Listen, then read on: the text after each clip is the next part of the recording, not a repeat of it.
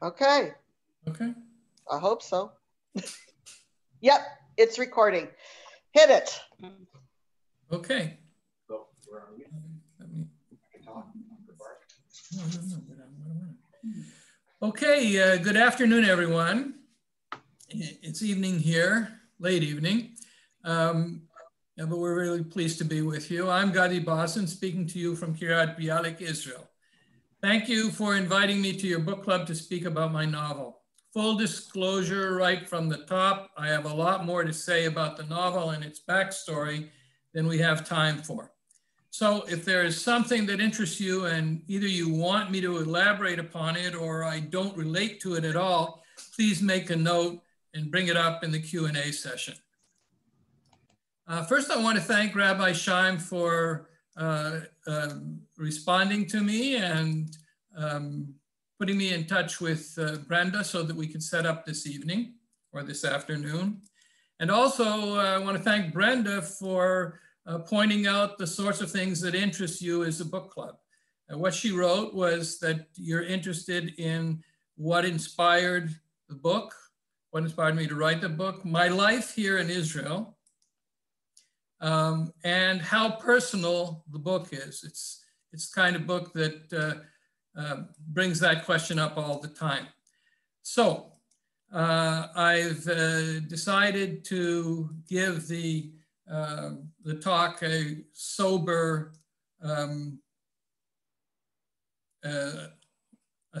title. The story of an independent. See it? Yeah, the story of an independently published novel. On the other hand, because it's not a great idea to take ourselves too seriously, I've decided to give it three additional titles, three alternate titles. And they are The Trials and Tribulations of an Unknown Septuagenarian Author, The Adventures and Misadventures of an Unconnected Septuagenarian Author, and The Life and Times of a Not Widely Known Septuagenarian Author. Okay.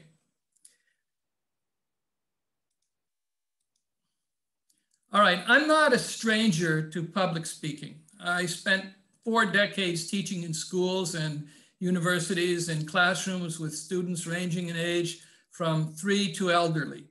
I enjoy appearing in front of groups, but I am a bit nervous tonight, your late afternoon, because this is my first Zoom appearance apart from in family gatherings. And as I said, I have a lot to say and not nearly enough time to tell the complete story I have to tell. I have spoken about my novel to groups in Toronto and in Israel over the years, since my wife Donna and I first published it independently in 2013. I also wrote what I called a radio play, telling and acting out the story of the novel, along with 3 other players in the highly regarded annual Meet the Author series here in Kiryat Bialik's Municipal Library. The radio play included musical interludes and was performed in Hebrew before a packed but intimate house of about 140 people in the library's auditorium. Among the other authors who were invited for that particular season was Amos Oz, the late Amos Oz. It was a great honor meeting him. Here we are the renowned Amos Oz and me, the unknown, unconnected Gadi Bossin. And we are side by side on the poster announcing the season's offerings. And I must say he was very, very gracious. When he came, we attended and found it was a wonderful meeting with him. And here we are, my small troupe performing. What you can see, it's Israel, of course, so I'm going to present us from right to left. On the right, that's me. And in the middle is Jeanette Rothstein Yehudayan. She's the Persian Israeli vocalist and a good friend. And Eitan Refuah on keyboards and sitar. And below is Moshe Gilad Golam, who was the narrator. It was a great evening. I loved the opportunity to perform and tell my story, and we received rave reviews in the local paper. I was very proud of our performance. And I must say, I am just as proud to appear tonight in this book club meeting with you at Beth David. I want to begin with my credo as a storyteller.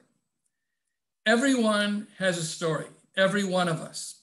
Every man, woman, and child on this planet has an individual, unique, personal story. His own, her own, no one else's, replete with drama, dilemma, conflict, pain, hurting, intended or not, choices, changes of direction, planned or otherwise. All those elements of the stories we tell ourselves play roles in If We Could See Forever. The writing of the novel took years and reflected many years of experience. And then, when I was done writing the novel, when I'd written the last word on the final page, the theme song of the novel wrote itself, both the music and the lyrics. The drama and dilemma, the pain and the hurt crystallized into a few verses. I don't know where the song came from. Call it inspiration, one of the wonderful experiences that, if you're lucky, accompany the creation of a work of art. I'll recite the first verses of the songs. It's called A Song for Annie, as you can see, and then play the audio of the second part of the song. Jeanette, who is a very good friend and the same vocalist actress from the radio play, recorded the song in a Haifa area studio. If you listen carefully, you will hear that I accompany her during parts of the song. Jeanette sings the part of Annie, and she and Noam, our studio guy, thought it would be a good idea for me to sing Gadi's part.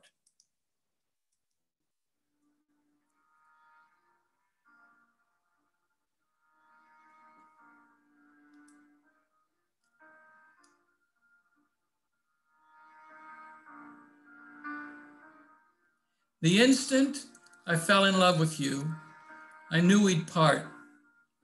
The instant I fell in love with you, I knew we'd break each other's hearts. For though our love was big, the meeting of two souls, and though you were my every dream come true, I knew you'd break my heart and I'd break yours the instant I fell in love with you. But we could not say no, could not deny our love, and it grew as our time passed by. I began to think, just maybe, began to think somehow we'd find our way together after all. And I wonder, do you ever think of me? Think of me the way I think of you? And I wonder, do I still mean to you what you have always meant to me? Since the instant I fell in love with you, the instant I fell in love with you. The instant I fell in love with you, I knew we'd part. The instant I fell in love with you, I knew we'd break each other's hearts. And that's the way it happened. That's the way it was. It's been so many, many years since then.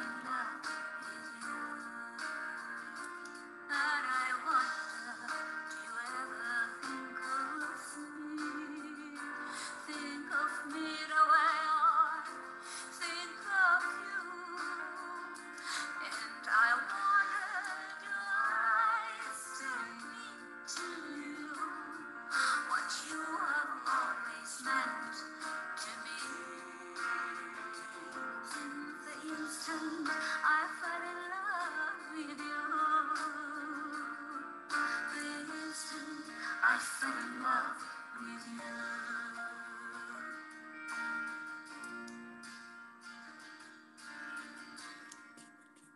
you. Okay, music and lyrics by me. Vocals, Jeanette Rothstein-Udayan as Annie Yousefian, and Gadi Bossin as Gadi Mason. The arrangement and the instrumentals by Noam Zlatin, a very fine musician that we've worked with for years.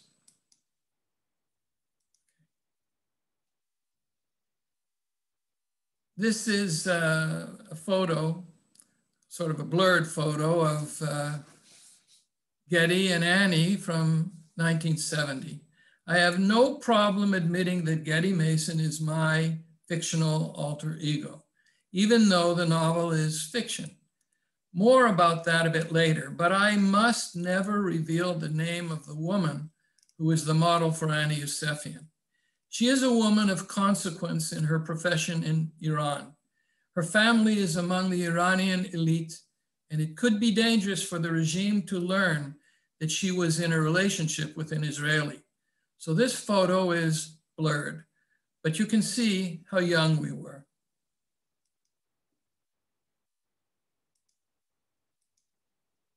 So the story I tell is a boy meets girl story, but it's one with a twist. Annie and Gadi come from very diverse backgrounds. They fall in love, so far so good, even a bit spicy. East meets West, a wealthy, upper-class, European-educated Iranian Muslim family on one side, a patched-together, grieving, middle-class Canadian Jewish family on the other. What usually follows in a typical boy meets girl and they fall in love story is that the young lovers enjoy at least a brief honeymoon of sorts, a time when all is right and the future is bright and shiny. Usually, complications set in only later. But no, we find out that Annie and Gadi realize right away that they will part. Their entire time together is spent under a cloud. They know they won't share a future. And that creates tension and anxiety from the very beginning. Annie refuses to come to terms with their inevitable parting. Gadi will not even allow himself to think about it. My novel is a story I told myself and thought about writing for 4 decades, from 1970 until 2008, without ever making a serious effort to write it, even though I was encouraged to write it by the author Meyer Levin, a man I have long considered to be the most consequential American Jewish storyteller of the 20th century, especially if you look at his work recounting the story of the Jewish people in the North American diaspora, in Europe, and in Asia, and in Israel, both prior to statehood and since 1948. Levin did his storytelling in fiction, in nonfiction, in docudrama, film, as a playwright, and in his commitment to personal activism on behalf of Jewish communities everywhere. I will speak briefly about him later. I suppose I was just too busy adjusting to life in Israel, raising our son and 2 daughters with my wife, Donna, the 2 of us working multiple jobs in order to make a living. It seems there was no time to write the novel. And then I came to the understanding that I had a need to tell my story not only to myself as a self-narrative, but to others as well. I began to tell it to friends at social gatherings, and they were all interested. They thought it was an unusual story. I began to think perhaps readers would also find it interesting, that maybe my story would find its way to a wide readership. At the same time, I knew that that was unlikely. As an unknown, unconnected author, I had little chance to find a literary agent or a publishing house that would promote my story. But I also understood I couldn't not write my story. I had to write it, even if it was for the sake of reaching just one solitary reader, just one. That was when I realized I needed to try to reach Annie so I could tell her that her prophecy had come true. When I did finally write the novel, it went through several incarnations. The first incarnation was what Donna labeled the list. Not good. And then I got to work, learning how to write a novel. Not easy. I discovered that writing a novel is many more times difficult than reading one and then studying literature. And I had high standards. I wanted to write the kind of novel that I enjoy reading. Again, not easy. Then I produced Annie and Gadi.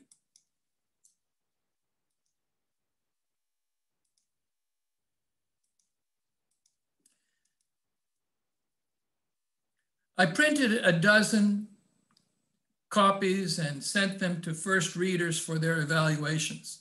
Among them was Marshall Cook, a creative writing professor at the University of Wisconsin-Madison. I had developed a relationship with him during a brief but intense correspondence course. He gave me the green light. Until then, I was never sure of myself as a writer. Here is my response to his response to Annie and Gadi. Wow, I anticipated that your comments to me would mean there is work to be done, and what I will need to do feels a bit daunting right now. But I am certain it is necessary. I have always regarded Annie and Gadi circa spring 2010 to be an off-Broadway production. So it was a great feeling reading your words. These were his words. I love this book, Gadi. It's a treasure. I became captivated and you never let me go. Lots of guys can do sex. You can do love, and that's rare and precious.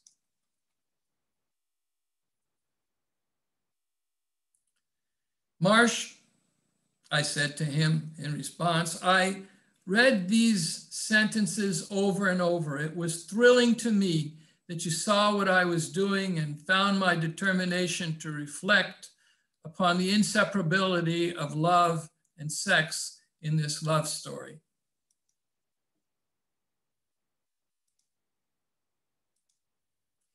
Do you remember that when you sent me your response to the first 2,000 words of the novel, I wrote back and told you that after feeling very relieved and very gratified that you liked my beginning, around a half hour after reading your comments, I found myself weeping uncontrollably. Uncontrollably, yes, but for joy. Well, this time I was again relieved and gratified, but not quite so surprised. I have gained confidence in my writing since the summer of 2008. But then, a half hour after receiving your email message, I found myself laughing out loud, trying to keep it down. Donna was sleeping. I would stop and then laugh again. This was almost as uncontrollable as the weeping had been the other time. I believe I was laughing in large part because I was feeling validated again, and this time vindicated as well. Almost all the responses I have had from my first readers have been positive, but not all of them. Some of them just couldn't get past that Getty Mason was so much like the me that they knew that they couldn't experience the novel, as fiction. Anyhow, since reading your critique, I have felt vindicated and at the same time ready and motivated to go to work on the revisions that I am sure will be challenging. There is much more in the exchange between Marsh and me. It's an important part of my adventure as an unknown, unconnected author. For me, the hero of our exchange is Marsh. He is both constructive and positive. I won't go over the parts of his critique that led to significant revision. It was most definitely a learning experience for me. What I do want to say is that the positive feedback he gave me provided me with the will and the feeling of momentum I needed to continue working on the novel. He led me to the understanding that I was worthy of the title writer. What a great teacher and generous man he is, Marshall Cook of Wisconsin. Among his comments, he said these things.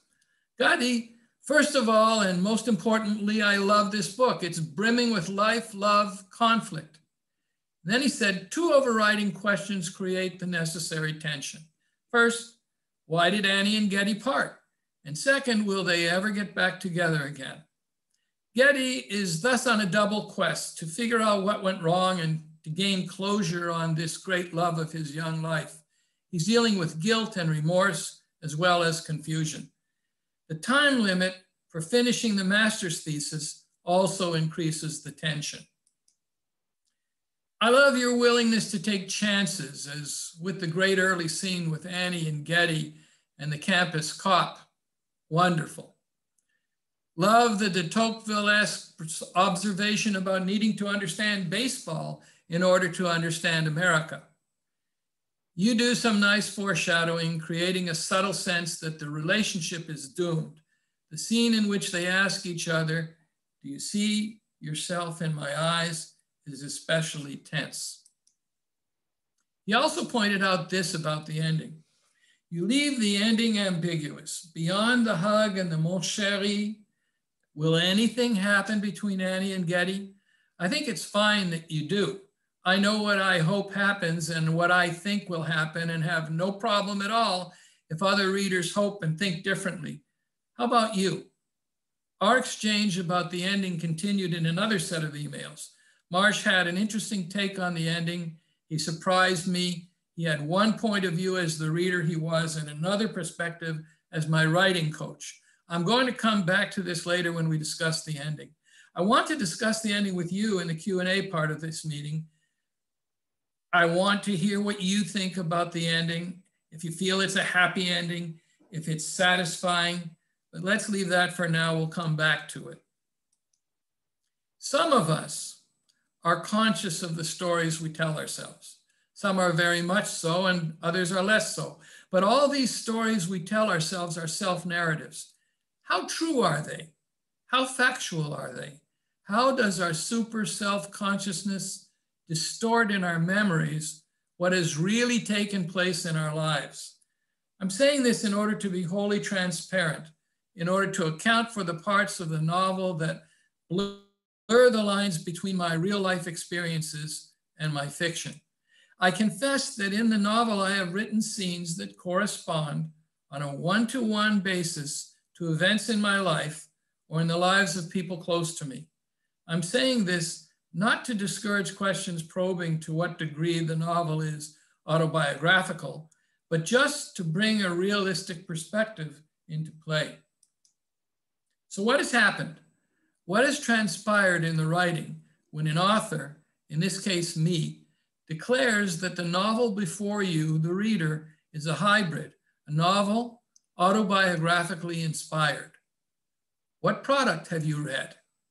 The product of my imagination, of my truth, of my incomplete truth, of what I wish has been true, of my struggle to understand the experience and the puzzle that form the foundation of my story? And what makes it art? What makes it a novel? What allows me to claim it's fiction? I believe it's the shaping of the story. Remember, when I first tried to write my novel, the love story of my youth, my sharpest and best editor, my wife Donna, shook her head and said, "This is a list of everything that happened to you between you and Annie." After I got over the shock of Donna's candid and absolutely accurate appraisal, I understood I had to transform that list into a novel.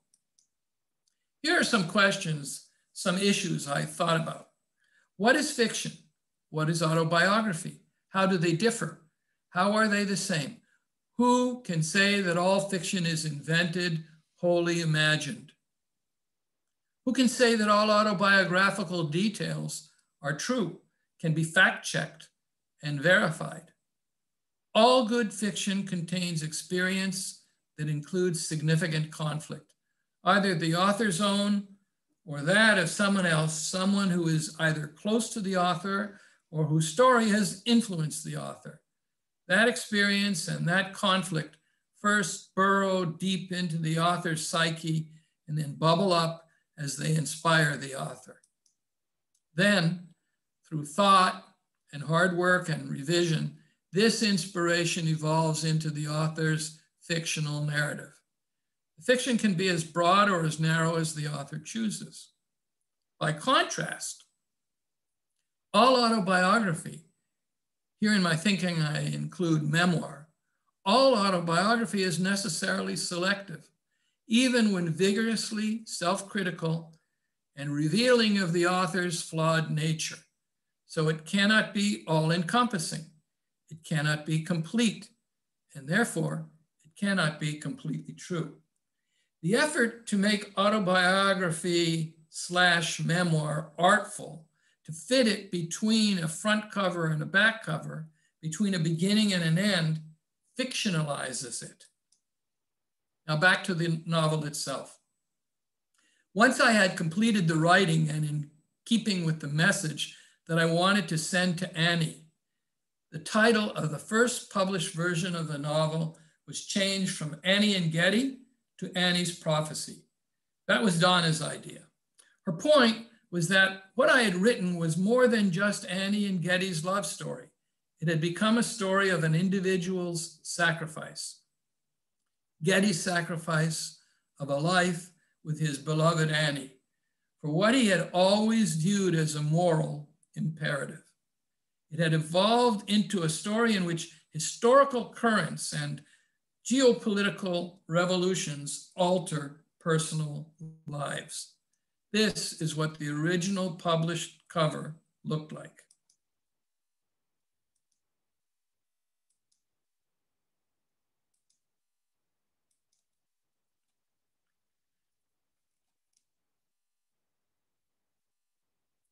This cover not only foreshadows Annie's prophecy to be made explicit well into the novel, but it reflects lines from the very beginning of the novel when Gadi is gazing northeastward out of his office window at the Lower Galilee College campus and thinking of Annie. It's 35 years since the last time he'd seen her. He looks past the nearby Mount Tabor and imagines he can see all the way to Annie's studio in Tehran. Here are the lines from the beginning of the book that the cover reflects. Each time he studies the photograph posted on the internet, her Islamic head covering first shocks and then hypnotizes him. She's still pretty, still intense and passionate. In the photo, the podium microphone angles up too high for her. She holds it with her left hand, adjusting it as she concentrates on her text below, squinting down through reading glasses set low on her nose. The sounds of melodious Farsi syllables play in his head, and Gadi sighs, thrilled by the well-remembered musical trill and timbre of his long-ago lover's voice. Look at us again as we were in 1970. We were young and beautiful and in love and fully aware we would part. We were living in a mixture of profound euphoria and deep anguish. And despite our youth, we were already who we would be later on in our lives.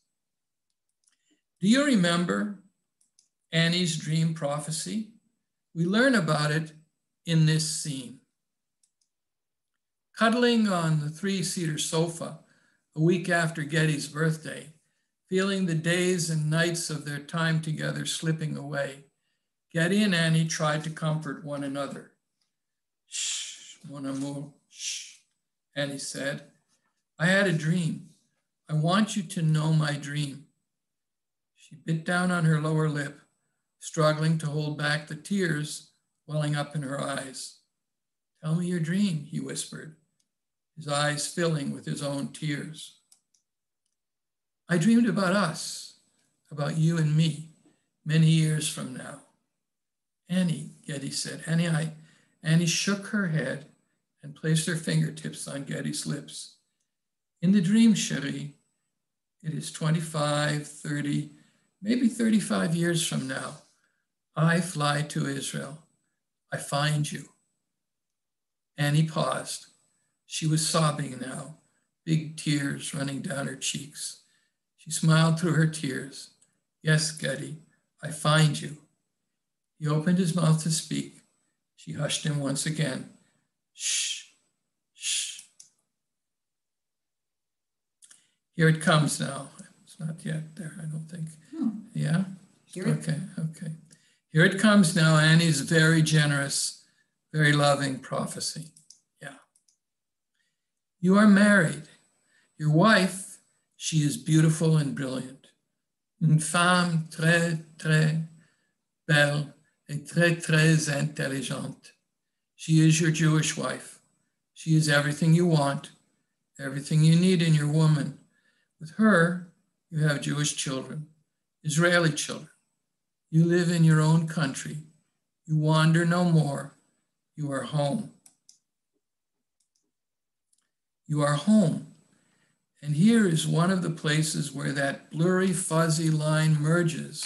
The real life self-narrative I play over in my head and the fiction, the novel that I wrote. To the best of my recollection, Annie said these exact words, and look what my real life brought me.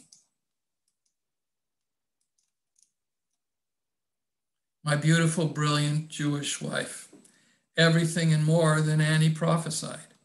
My Jewish children, here where they are young, here where they are a little bit older. The Jordan River, Galil Elyon, our street in Kiryat Bialik, our own country, our own home, my home.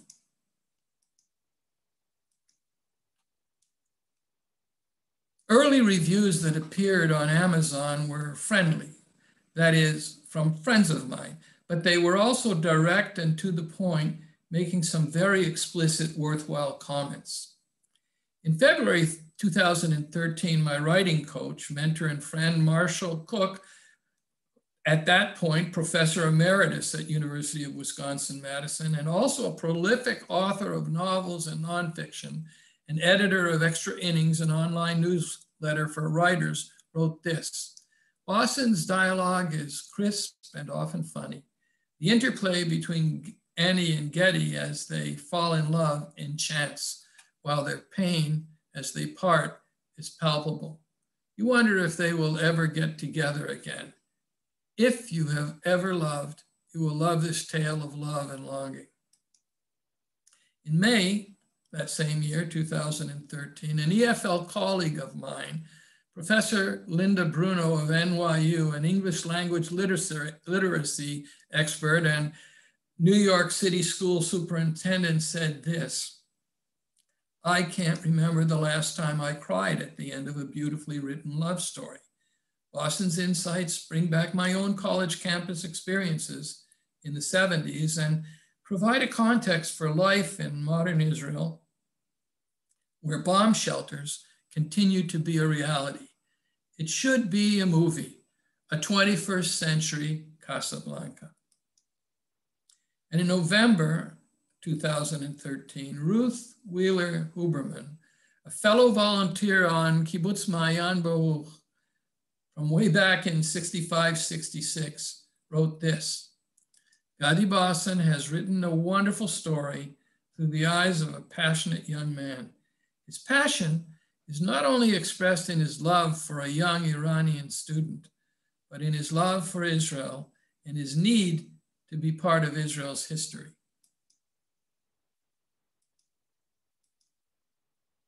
For the most part, those who read and reviewed the book, whether they were friends and colleagues of mine, or they just happened upon the novel, sent 5-star reviews to the Amazon site, or wrote to me personally praising the novel. I can't be certain, but I think no more than 100 people read Annie's Prophecy between February 2013 and March 2020. It's a common fate of independently published novels on Amazon. I know of authors who have had fewer than 10 readers and no reviews at all. Here and there, I made some half-hearted attempts to promote the novel. But as one marketing professional said to me, If you don't spend money on the promotion, you won't attract readers. Back in 2013, it was general knowledge that any company or agency that asked for money up front was to be avoided. But soon after that, companies specializing in marketing independently published books began to be legitimate. So yes, some were legitimate, but at the same time, more than a few charlatans were and are still trolling the internet for independent authors. They make all sorts of promises. You need to be careful. We fell for one guy, even though we had a meeting with him with our lawyer's son present. We decided to try him. We put down a small sum and received a small service. Publication in his catalog, which he distributed at international book fairs he attended. Nothing came of that. We felt we'd been stung, even though the sum was not large, but all we could do was say, oh well. So we did steer clear of all the hucksters for years. But during the summer of 2019, the itch returned. I wanted to give promotion of the novel another shot. I saw a Facebook ad by a company that said they knew how to make the best and most efficient use of Amazon.com. And they had the evidence to show they could do what they claimed they could do. Long story short, they did help. But ultimately, it became clear to me that their business had been designed to give authors an initial boost in the first days and weeks of a book launch. That wasn't my goal. I had hoped for a more lasting impact. I was being naive again. But what the company did for my novel did in fact yield 2,500 plus book orders in late May and early June 2020. Plus tens of thousands of Kindle Unlimited pages read through the summer of 2020. Most of the book orders were freebies or very inexpensive purchases. A few hundred purchases were full price, but they also provided more than that. Very high rankings in Amazon.com genres, and that brought with it bragging rights. I could say, moment. This is good stuff here. I could say that If We Could See Forever was the #1 new release for a full month. We're talking about the #1 new release in Middle Eastern literature. And I could show that my book outranked The Prophet. I'm assuming several of you know about that book. And the book of Rumi, the Sufi poet, in paid orders, paid, not free. And there were even a few days when my novel ranked #1 in 3 genres at the same time. And the marketing company boost in exposure provided still more. But wait a minute, before we go on, notice it's contemporary literature, literary fiction, Middle Eastern literature, and in Jewish literature. Pretty nice. So there were more reviews. Again, most of them were 5-star that praised the novel. Several reviews were so good they made me blush. Bloggers who have reviewed thousands of books said they were looking forward to more from me. One even said this: a debut novel that marks the introduction of a significant new voice in literature. Mark that down. Okay. So I guess I got my money's worth. Thousands of orders, tens of thousands of Kindle Unlimited pages read, great reviews, bragging rights about the #1 rankings. But did you notice the cover of the novel wasn't the same as the current cover? I'm assuming the one that you read. That was the cover from May 2020. I did not want that cover. But the marketing wizards at the company insisted that it was the right way to go. I wanted a cover that would indicate that the story was about an Israeli and an Iranian and hint at the larger meaning of the story. The marketing wizards said, we need to appeal to the readers who want romance. I said, it's not a cheap romance. They said, trust us. will appeal to the women in Arkansas with curlers in their hair. By the way, they were also responsible for the change in the title of the book from Annie's Prophecy to If We Could See Forever. I gave in on that and also on the cover.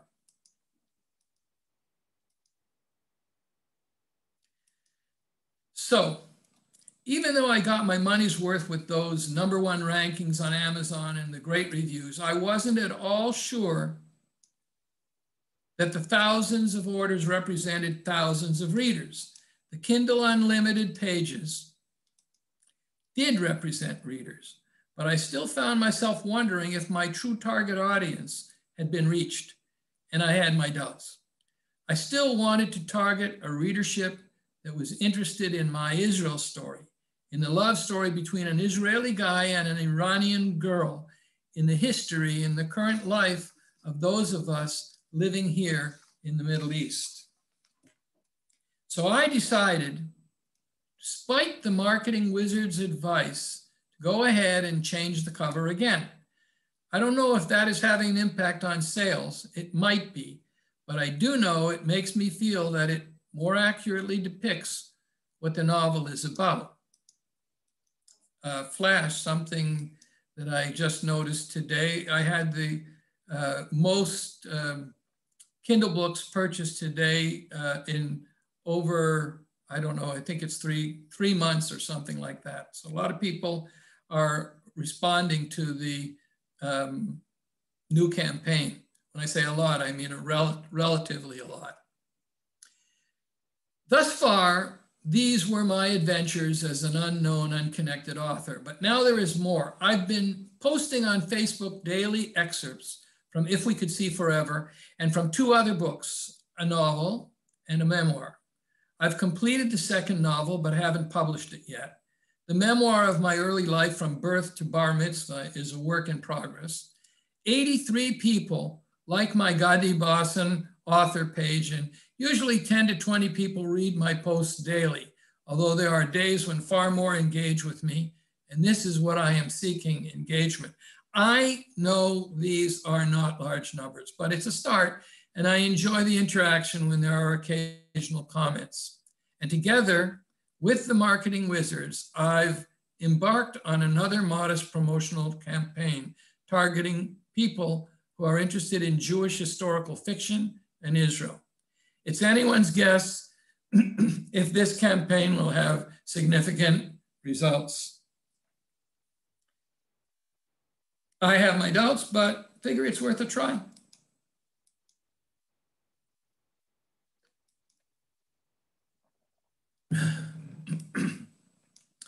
This is the Facebook ad we are using. It has 2 very short blurbs and features the cover of the novel and a split screen background. The split screen background shows a famous mosque in Iran and the Western Wall Square area.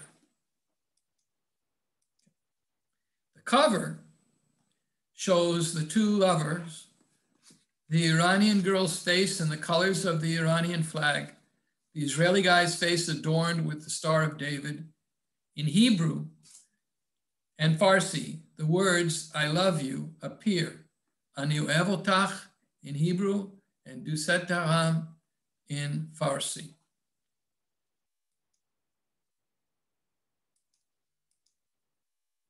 Despite the novel's greater exposure since the relaunch last May, I began to understand that what I really wanted, what I craved, was an exchange with readers, feedback. That's when I decided to seek out book clubs that might be interested in my story and in the novel. And I turned to Beth David first as the extension of my Beth Am past. So here we are. Now I want to relate to your interest in what inspired the novel. When does a love story begin? When does any story begin? When does an author begin to be influenced by events that will ultimately cause him to write a novel? I don't know, but I have been curious enough to give these questions some thought.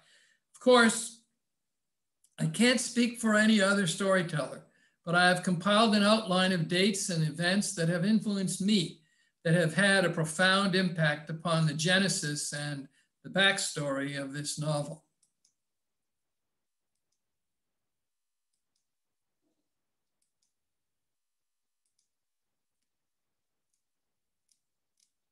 These are dates and events in my life and in Gadi Mason's life too. And again, I must confess that it gets a bit fuzzy, blurry where my life ends and my fictional alter ego's life begins. If we have time in the Q&A, and if you want me to, I can expand on the following dates and events and people that inspired the writing of my novel. Here are more dates and events that influenced and inspired me. And of course, there are many more.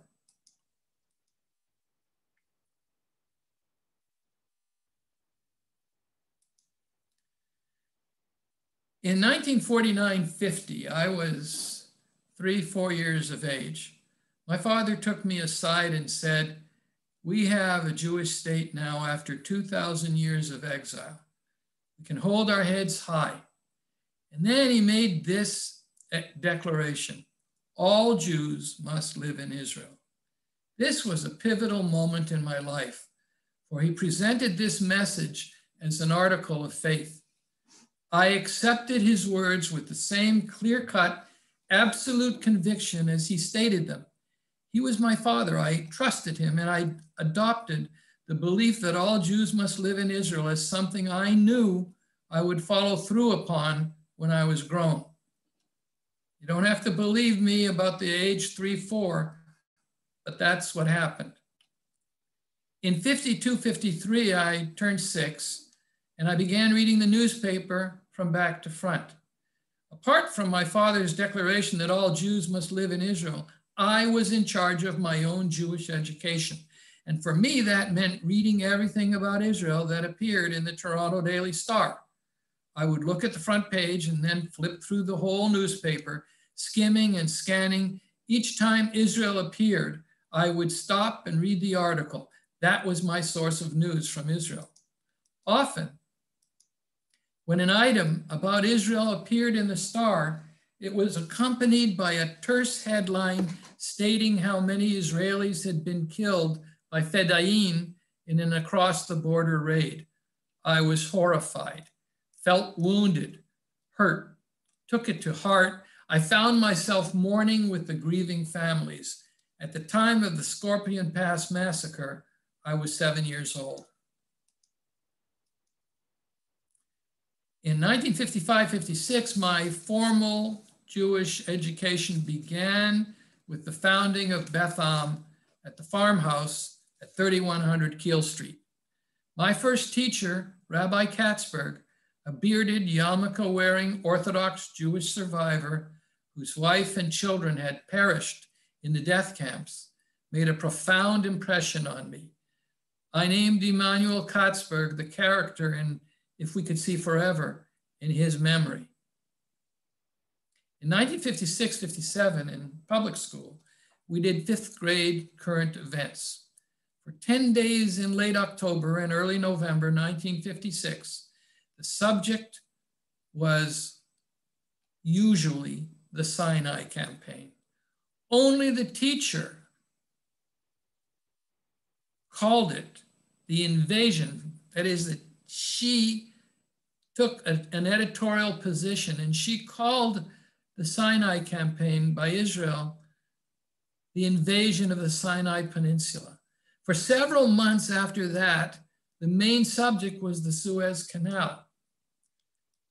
My teacher, Miss Ruth Ori, never forgot her, a rather stern, formidable, and assertive presence in front of a class of 10-year-olds, if there ever was one, spoke forcefully against Israel's invasion of the Sinai Peninsula. She said the invasion was aggression against Egypt, a sovereign state. I defended Israel, pointing out that the across-the-border raids had been encouraged by Egypt, and that was aggression against Israel that Israel could not tolerate. I said, based upon my reading of the newspaper that hundreds of Israeli citizens had been killed or injured in those raids. I also said Israel could no longer tolerate the blockade of the Straits of Tiran that prevented shipping from reaching the port of Eilat. The Suez crisis lasted most of the school year, and I found myself debating my teacher for months. Not yet. Something that I want to add here is that more power to the teacher who gave me the stage to speak against what it was that she was saying, but she never accepted my opinion. I don't know what the other children thought. I took the message of my Torah portion personally.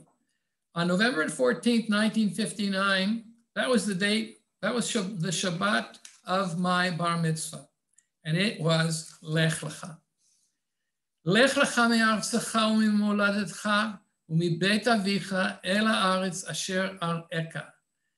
Go from your land, from the land where you were born, and from your father's house to the land that I will show you. Lech Lecha. Well, I took the message personally. It jibed perfectly with my father's message. All Jews must live in Israel. That had been my belief as long as I could remember. Immediately after high school, I spent a volunteer year on Kibbutz Ma'ayan Baruch. The kibbutz is located on the Lebanese border east of Kiryat Shmona, not far from the foot of Mount Hermon.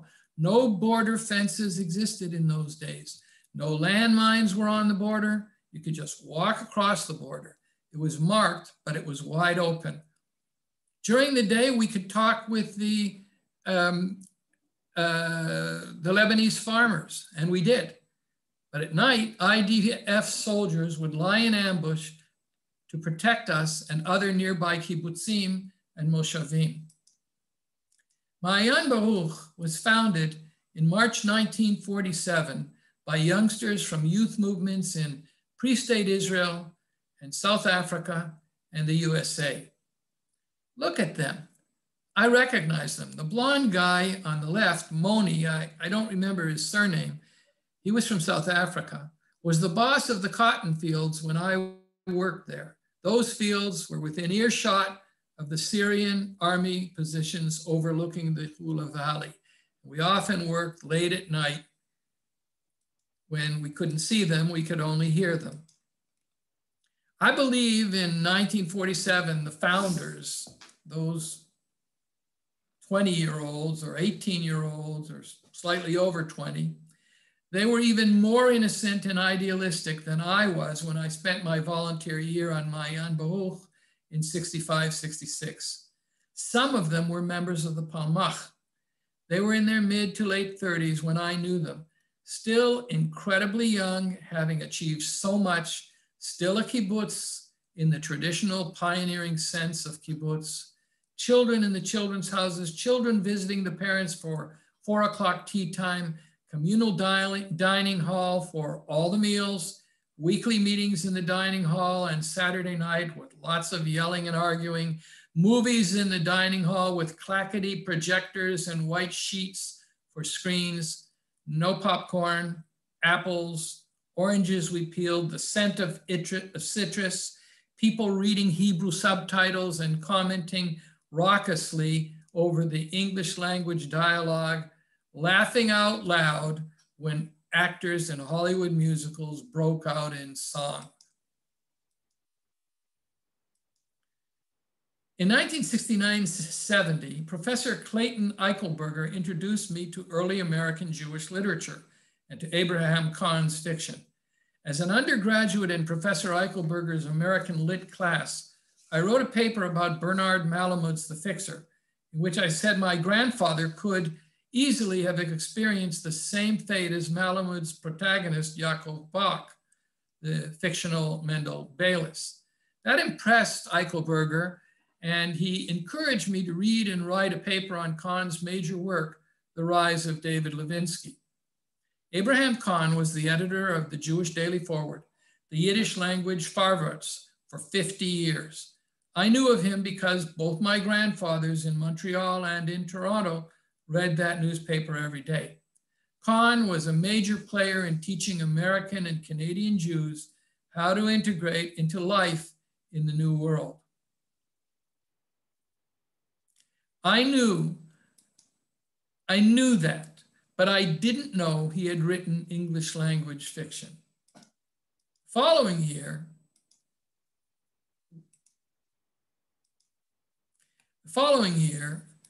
I decided to make Con's English language fiction the subject of my MA thesis. If you want to know where serious American Jewish writing began, read The Rise of David Levinsky. Of course, my relationship with Annie, and especially our parting, inspired my need to write the novel. As I said before, I wanted to write about us from the moment we parted. I suppose I had the subconscious need to commemorate our time together, what I considered our extraordinary relationship and the exceptional young woman she was. Though I knew my decision caused us both emotional suffering, I always thought that my decision was for the best, despite the pain it caused. Today, I am quite certain that my decision, what I did, worked out for the best, allowed both of us to become what we were destined to become. Annie, an important player in her professional life in Iran. Me, an Israeli everyman. Bottom line, it's clear what an inspiration to write Annie was, clear who we were to and for each other. These words on the screen describe Gadi's feelings about Annie when he was thinking about going to Ottawa. And they accurately describe how I felt for all those years before I wrote the novel and during the years while I was writing it. Passionate, romantic, charismatic, brilliant, talented, powerful, singular. A force field Gadi was drawn to, pulled toward, gravity. And now, looking back, I, Gadi, can certainly add this word, inspiration. Well, not long after we separated, I made Aliyah. And I was in Israel for almost 3 years, 71 through 74. The beginning, I found it much easier to go to Israel than to find myself becoming absorbed in Israel, getting used to all of the customs and the way that bureaucrats responded to Olim. I was a student in Jerusalem and a teacher in Galil Elyon. And then I spent most of the last year in the IDF. That included the Yom Kippur War. When I got out of the Army in the spring of 1974, I returned to the USA to study for my doctorate.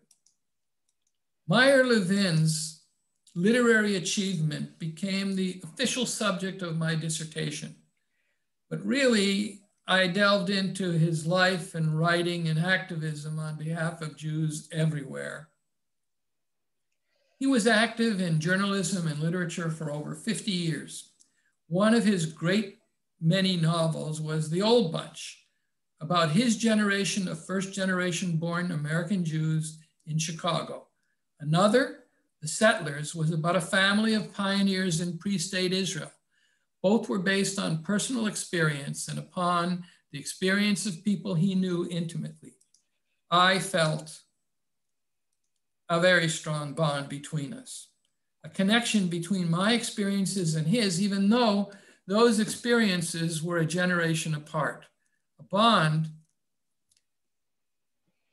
between him and me, and therefore an affinity that I had for his work. I believed I understood him, where he was coming from, what moved him.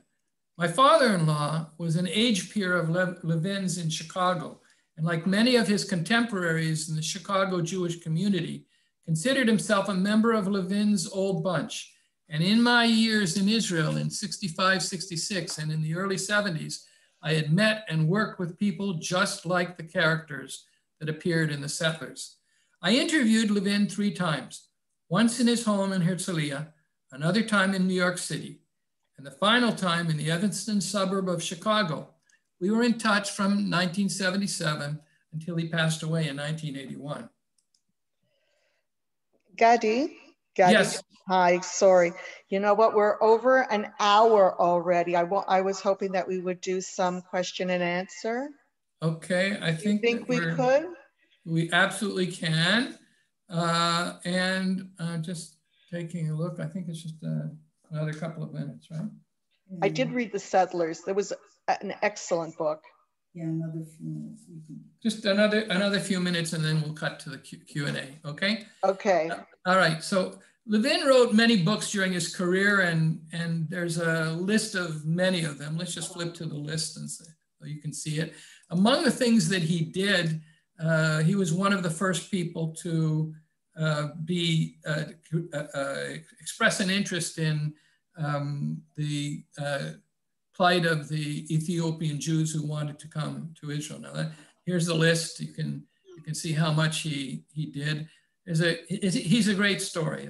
Next, now we'll go to the next screen.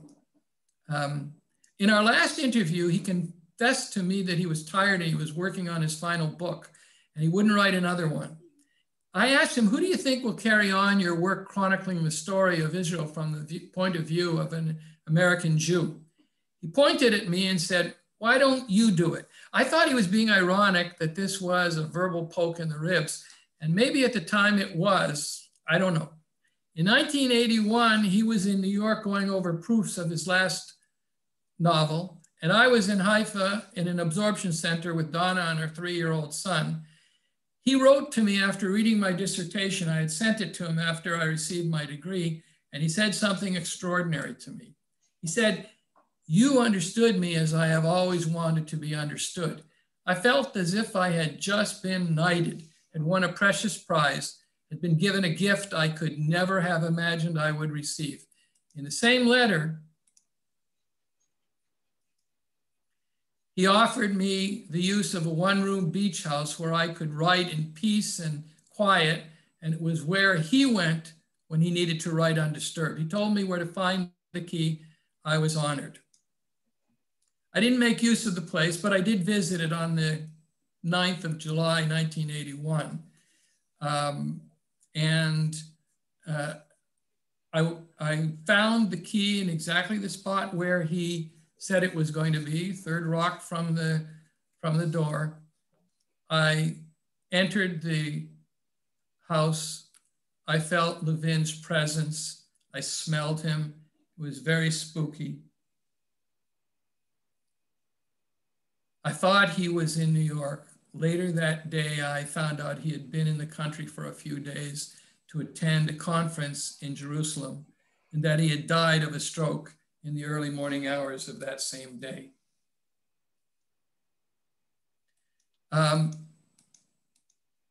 Yeah, this is some very juicy stuff we're going to skip right now. But he just mentioned that he created a docudrama, a film called The Illegals, in which he traveled with the refugees from Europe to try to break through the British blockade. And it's something that we see every Yom Ha'atzmaut, every Holocaust Day. And I imagine that you would recognize. I recommend you're going to the Spielberg archives and looking for The Illegals. It's an hour film. Well, what else inspired me to write Annie's Prophecy? I had written a letter to Annie and sent it to her via her brother in 1996. He lived in the USA. I had never received a reply. That was bugging me. I wanted to give it one more try to reach her. The second Lebanon War in 2006 struck me as providing the very final answer to the question, do we really want to be here? And the answer to that was, damn right we want to be here. we lost a close friend, Dave Lelchuk, who Mickey Litvak in the novel. It took a long time for me to get around to writing the novel, but finally the decision to publish it, when we published it, was because of upcoming valve replacement open heart surgery in February 2013. And I believed I would survive and thrive, but just in case, I felt I needed to write another letter to Annie via her brother, Dr. Amir Yosefian. And I did that just prior to my surgery. So there's so much I wanted to describe to you. If we had more time, I would speak about the characters in the novel, my favorites. Maybe I hear about your favorites. The scenes that derive from one-to-one real life copies of real life experiences, about the purely invented parts, about the parts that I'm not sure whether I experienced them or invented them. That kind of thing happens when it takes years to write a novel. And we want to talk about the ending. So, I know. But before we get to the Q&A, I do have a debt to Brenda. I wrote to her that we would have a surprise guest appearance. And when we spoke on a video call last Tuesday, she asked me if that surprise guest was going to be Annie. I declined to respond. Had I responded, I would have said yes and no. No, Annie is not one of my invited guests as an online participant in this Zoom call. But on the other hand,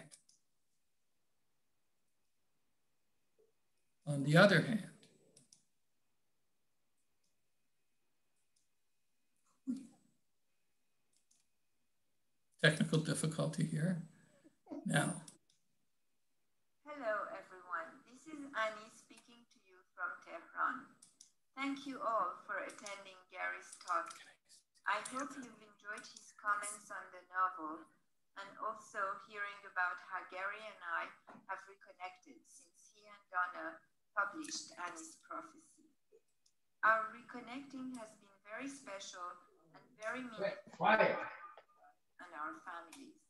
It is always so refreshing to be in touch with people whom we befriended in youth. We keep seeing ourselves at that young age again, and it makes us feel so much younger. I just want to say that I was so surprised that after 36 years, Gary still remembered so many details of our conversations. But most of all, I want to say that Annie's portrayal is an idealized version of me, and I was so flattered when I read it. But then the line between fiction and reality is so blurry, as he himself said it. I also want to encourage those of you who haven't read Annie's Prophecy to read the novel. Not to use. It is Gary's equivalent of Tolstoy's War and Peace. I think this novel would make a great movie. It is amazing how he goes back and forth in time and space between 1970 and 2006, between US, Canada, and Israel. If some details are fictional, the gist of the novel feels quite real, and I think he has captured the essence of love and war. All the best to all of you. Brenda, does that qualify? Well, yeah. Okay, I want to. There are a couple of very. I thought you were going to introduce Carol. Pardon? I thought you were going to introduce Carol.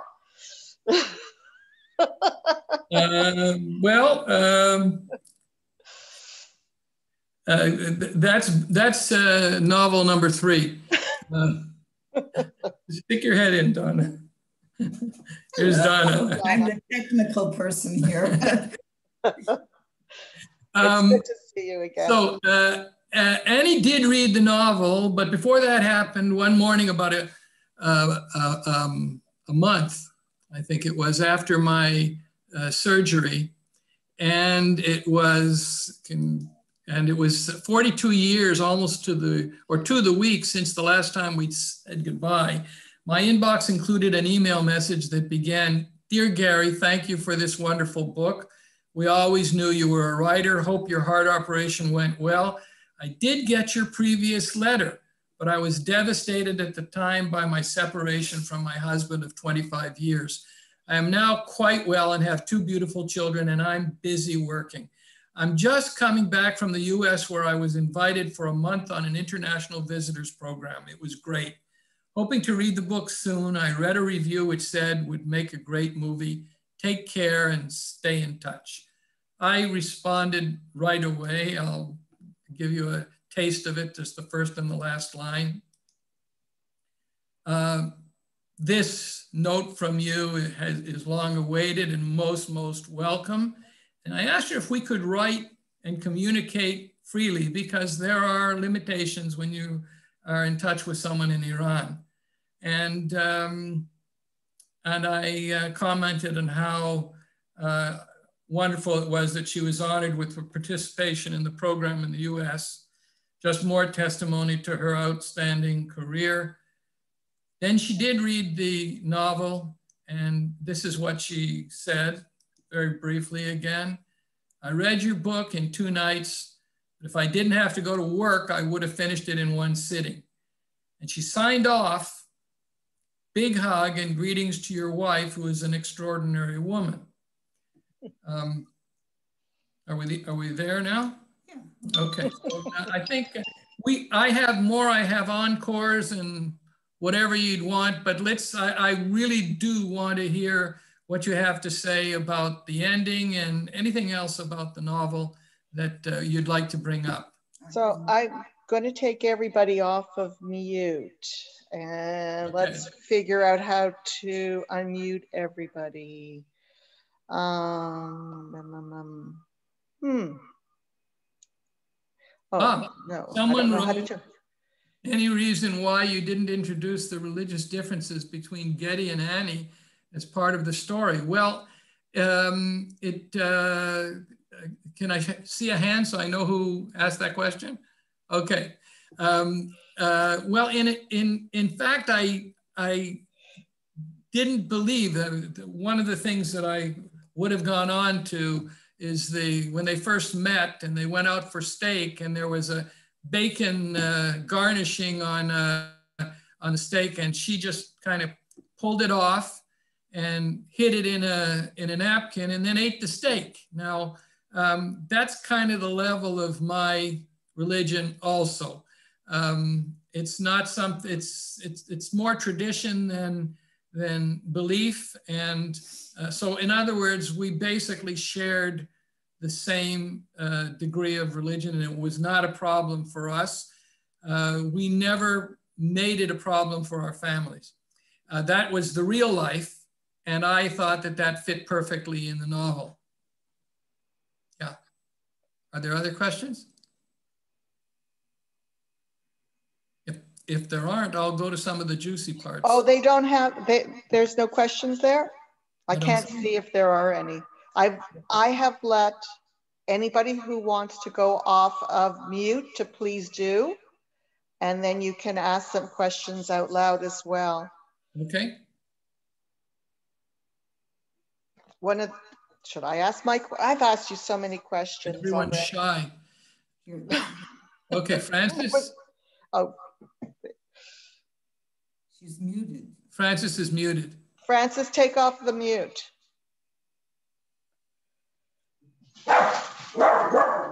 And that's my dog. Okay. So is there anyone else who can come back to you when you figure it out? Wait, I think you're on. You're okay now. It said the host has muted me. I tried to unmute myself. I wanted to ask you about the support that Annie and Gadi had from both their families in the novel, because I read that and I thought, like, how realistic is that? And I don't know how much of it was based on reality or if that was like an idealized version of what you would hope, you know, in an ideal world. That well, I don't regard it as, if we're talking about what really happened, and had an impact upon what I put in the novel.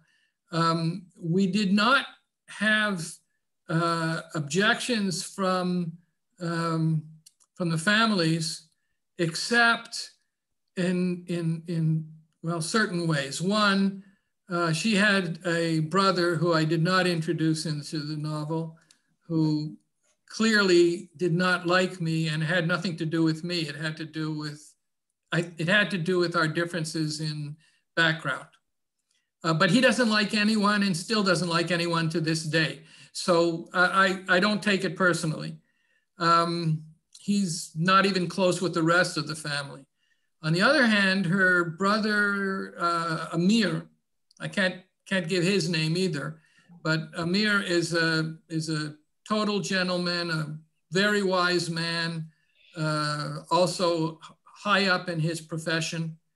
And on my side, my sister was very welcoming because, I don't know, that's who she was. But I had an aunt who was staying with my sister at the time when we were visiting, and she had a kind of she was a very sweet lady and everybody loved her, and she was the matriarch of the family, but she called Annie Gary's Arab. And of course, she's not even an Arab. so there was plenty of realism in our life, and it wasn't an issue. It just wasn't an issue. We were wrapped up in each other, and we knew we weren't going to be together, so it just didn't become an issue. Yeah. Okay, until I would love to, I can conclude with something that I think would be a nice recollection as a conclusion, or throw out a couple of points before that. You asked about how personal the novel is. You can give it to me from the pages. There's nothing else. No? I just sent a question, but I sent it to Donna. The friends that you, I just send it to the world. The friends that you mentioned, the one here, Lisa in Toronto, of course, and the ones at university, you said that you maintained, they were good, close friends. My question is, are they real, even if their names have been changed? Well, again, what makes it fiction is the shaping, and I can't say that I remembered every single every comment that was made, not every conversation is a conversation that happened, but most of the characters were based on people that I knew, or composites, as they always say. So I had very good friends, people who were concerned for me when I was in really a state of mourning, and did their best to take care of me, to look out for me. So yeah, they were real good people. Sasha was wonderful. Lisa was wonderful. Fernando was wonderful. These are all people, I could actually give their names, but I would have to get permission from them about that. How often do you see them now? Rarely, but we have been in touch over the years. It's been 50 years since I lived in Dallas. So, but we're in touch. The internet makes that easy. So, yeah. What question did you send to Donna? That was the question. I decided to just spew it out. Okay. And Donna knows about everybody. She's a saint. Yeah, that's what you said before. I know, and I still mean it.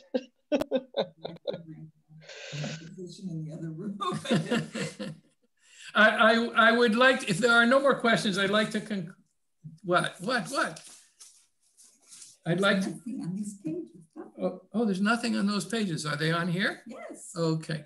All right. So just briefly, scenes that actually did happen and found their way into the novel. From 1970-71, there's the scene with Gadi chasing after Annie the first time he sees her from the window. That happened. There's I mentioned already, the peeling of the bacon strip off the steak.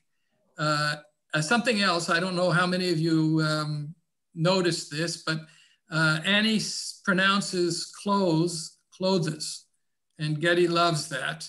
Judy, you remember? Judy Silver. Yeah.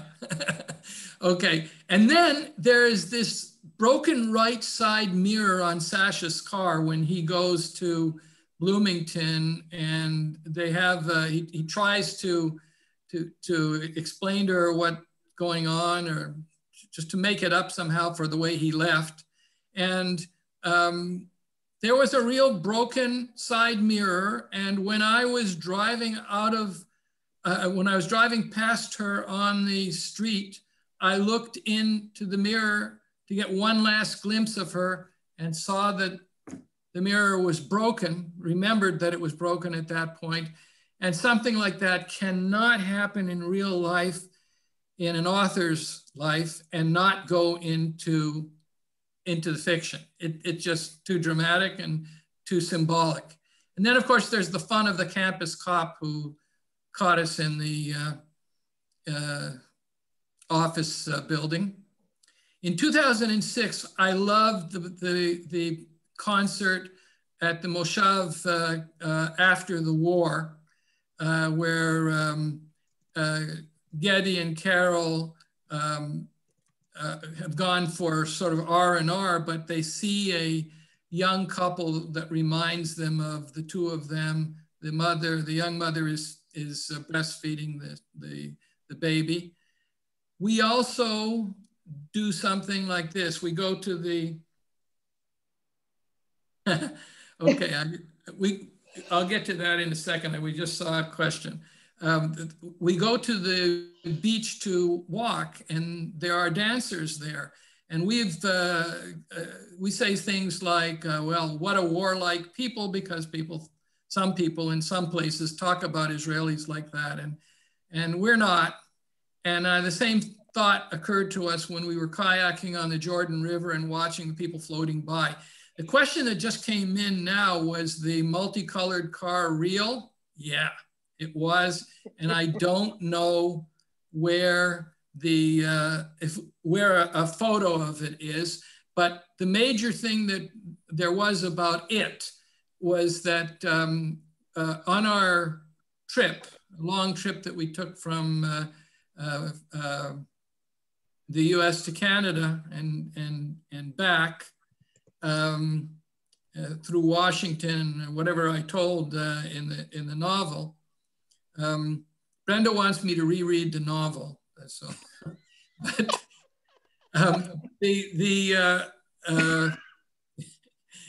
what we got was two kinds of finger signs, and we're all adults here. So one sign was this one, okay? And the other sign was this one.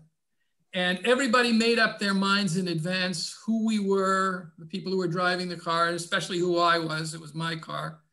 And so I was very glad to repaint it some months later after I'd returned to Toronto. And what else was invented? Gazing out the window and imagining seeing Annie in her studio in Tehran, that was just to create a kind of symmetry between the first time he saw her and thinking about her prior to considering the possibility of going to see her in Ottawa. And Immanuel Katzberg's story and his wisdom, that's all invented. On the other hand, I have known a lot of people like him. I grew up with Holocaust survivors, children, and my friends' parents. The unmailed letters to Annie prior to going to Ottawa, they were all made up. Nothing like that ever happened. And the ending in Ottawa was also invented. I like the symmetry in that about the gazing out the window. And the other thing that I did there, maybe you noticed that both Gadi and Annie have friends of the opposite sex who were with them at that point when they had their rendezvous in Ottawa. And these are people who had been lifelong friends of theirs. Reza, who is Annie's lifelong friend, did not take advantage of her when he could have. And really the same thing is true about Lisa. When Gadi was really down and said, you know, maybe we'll get married, she said, you don't really want to do that, do you? And so that also happened. Now I'm going to conclude, unless there are more questions, with a scene that I hope you can relate to. Donna, I'd like you to see, I'd like you to read along with me. So you can see this screen. This is from the beginning of the book, or close to the beginning of the book. I just need a little bit more, yeah. And it's the bacon scene. They drove to the Sizzler Steakhouse on West Main Street and ordered salad and steak and fries and soft drinks. Annie's steak came with a strip of bacon as garnishing. She used her fork to pick the bacon strip off the steak, wrapped it in a napkin and deposited under the edge of her plate. Then she wiped the fork clean with another napkin. I am not a practicing Muslim, but in my family, we don't eat pork products, she said in explanation. Neither do I, Gadi said. For me, it's more tradition than belief. Annie nodded. Yes, that is how I feel. You are Canadian? She said. Uh-huh. So what are you doing here in Indiana? It's a long story. You do not want to tell me? I do want to tell you, he said. I have a feeling I want to tell you everything. He didn't know what made him say this. Perhaps it was the tingling and shivering he'd never experienced before. Or maybe it was the inspired impulse that had moved him to run after her the first time he saw her. He'd been in love before, but this was different. He chased after her when he had no idea who she was. He wondered about her for weeks and despaired of ever seeing her again. Then in the library, she appeared, as if out of nowhere, and spoke to him. She came to him, knew his name, and now, on a day that had begun like any other day, he was sitting with her in the Sizzler Steakhouse on West Main Street, and something amazing and wonderful was happening. Annie was silent, but her dark eyes said, then tell me everything. I want to know everything about you. Looking into her eyes, Gadi laughed at himself. Here you are, like every fool in the history of love, telling yourself this is different. But you know almost nothing about her. She's an Iranian from a Muslim family. She's 17 years old, and you're Jewish and 23. This can never work. Let it go. Don't tell her everything. Just don't. It will lead to complications, impossibilities, heartache, but reckless and impulsive and wild and burning with the fire of unchecked passions, he did tell her everything. The rest is history. I didn't write, and the rest is history. We are in touch. We are very close. We're best friends. The one thing that we haven't managed to do is to arrange a rendezvous. Each time something like that seems to be in the offing, somebody is ill. Right now we are not going anywhere because of the COVID. But we write several times a week. And as I said, we're in each other's lives. Donna, who you call the saint, is a very good friend. they can have laughs at my expense. And it's been one of those amazing experiences that you cannot ever expect, but it happened. And I wanted to tell the story. I hope you enjoyed it. Did you enjoy it? I did. I did very, very much. And we've already said that. We've spoken. I'm going to say goodbye now because we were only having this until 6 and it's 6:12. I want to say one more thing. Say it. Those of you who are in other book clubs, if you could encourage the leaders of other book clubs to have their people read the book, and I'll be very happy to give another session. I'd love it. So thank you very much. Thank you. Thank you very much. I enjoyed this very much. I enjoyed our conversation on Tuesday. And, oh, that's my dog. And I want to thank you very, very much. I guess my dog does too. And she's not very polite. She has no manners. I trained her well. I hope to speak to you again. I am taping this. I don't know what to do. I clipped it to the cloud, and God knows which cloud it is on. So, but again, thank you from all of us for joining our book club. I told you we were small but mighty. Mighty, yes. Mighty, and that's who we are. Good night. We'll speak to you again. I really enjoyed it. Thank you, thank you, thank you. Thank you. And please give my regards to Rabbi Schein. I will. Good night. Bye.